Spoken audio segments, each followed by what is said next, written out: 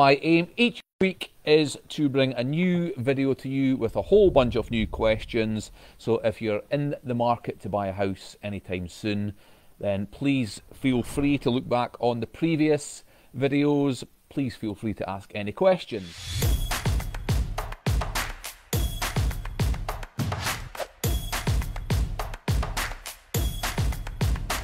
So this week we have Abby from Leeds asking, is it possible to get a mortgage on a fixed term contract? I have just been offered a position but hesitant to take it as it is not a permanent position. So Abby, what we're looking at there is you need experience in that fixed term contract. So commonly more than 12 months of previously being in a fixed term contract. There are some times where you've gone from a job being employed full-time for a number of years and then going into a fixed term contract in an identical job, and that can sometimes be okay. But if you're going from one sector to another or one role to a different role, traditionally we're going to need more than 12 months in experience in a fixed term contract, and if you're being offered a new fixed term contract, we can easily get you a mortgage. So hopefully that helps. Abby from Leeds, thank you for the question. Next we've got Domenica from Edinburgh.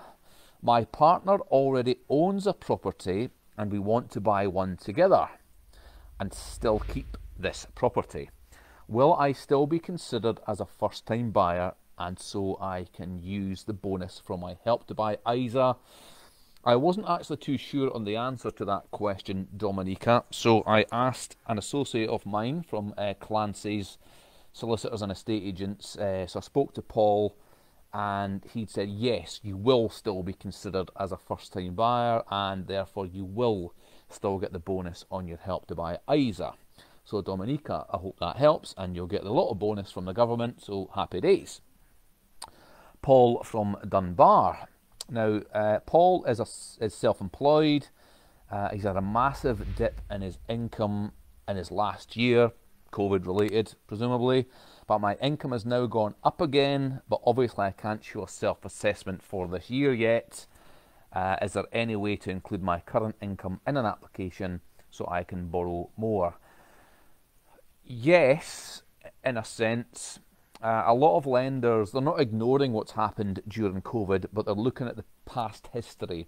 So if you just set up a business and then COVID hit and then, you know, lockdown's gone away and you've started to trade again, but only, you know, you'd only just started trading again sort of idea, they're not going to consider you. But let's say you have a history of 50k a year net profit for the last 3 years. We've seen the obvious dip during COVID, and then we can have a look at your order book, your diary or whatever at the moment, and your income that's coming in just now. Lenders will take a view on each case on its own merits. So Paul, potentially yes, absolutely, we could look at that further for you. We've got Mark from Fife. My wife is due to go back to work from maternity next month and we are looking to start to buy a house. Should we start the process now or wait 6 months or even more? Start the process now. We have clients who are on maternity at the moment. They've had their return to work appointment with their employer, or they can confirm already what they will be going back to work on. So if wife was full-time pre-maternity and she's going back on full-time, we can take that even before she's back to work.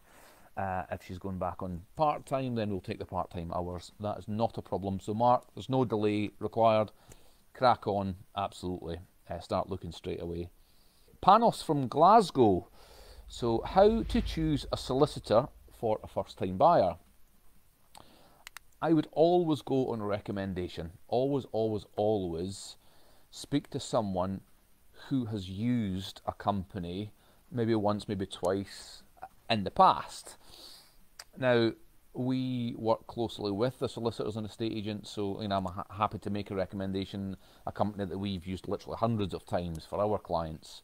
So happy to make a recommendation. But if you're going on a recommendation from someone else, make sure that that person has actually used this firm and used them recently. And I would just do some research online as well. Do not be led by price. That is the worst possible thing you can do, is be led by price. So always be led by the level of service. Be led by price on certain things, absolutely, but when it comes to a solicitor, then never be led by price, because I've seen it so many times where someone saved themselves £100 by going with a solicitor just because it's been quoted £100 less, and it's been an absolute nightmare. So always go on recommendation and service levels, and Google reviews and all the rest of it. So yeah, that's how I would choose. Thomas from Edinburgh: when is the best time to buy a house in the year? That's a good question, Thomas. I suppose it depends on your own personal circumstances, but for me, the best time to buy is when you're ready to buy. And when you're ready to buy, it could be any time in the year, when you've got your deposit together, when you're moving out of a certain previous accommodation, that sort of thing. But there's not really, it all becomes relative throughout the year. When there's less property on the market, maybe at winter time, for example, there tends to be less buyers. When there's more property in the market, traditionally in the summer months and spring and summer months, there's more buyers. So it all becomes fairly relative. For me, I would become an expert in the market that you want to buy in. So I would always be on Rightmove, I would always be on the ESPC, or whatever the relative SPC is, and keep your eye on the market all the time, because something will come up. So get yourself mortgage ready. So speak to a mortgage broker, get yourself mortgage ready. When I talk about mortgage ready, it's making sure that you've got a decision in principle approved, it's up to date, that sort of thing. Your pay slips are ready to go, your bank statements are always ready to go or readily accessible. And just be ready, because when the right one comes up, you need to be ready to go for it. So I would say there's no best time in the year, it's when it suits you, and always just keep yourself ready. But get familiar with the market that you're in, you'll see how quickly. So let's say you're looking for a 2-bed, a flat apartment in Musselburgh, that's where we are based. Just keep your eye on the market all the time. You'll get to see what's going on, how quickly it sells for. You'll get to check in a few months later what it's sold for. You can speak to the estate agents that are selling it. How many notes of interest does it have? How popular is it? These sorts of things. Again, I can help you if you want to take that conversation any further. I can delve into it a little bit more.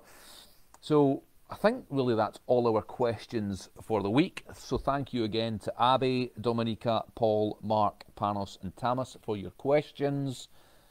If you've got any questions at all, property related, purchase related, selling related, mortgage related, then either I will have the answer or I will be able to get the answer. And if you would like to see anybody else on the Bearded Broker Live, then please put the comments below, and we'll, if you want to see a solicitor on, an estate agent, a surveyor, then just let us know. So thanks again for tuning in.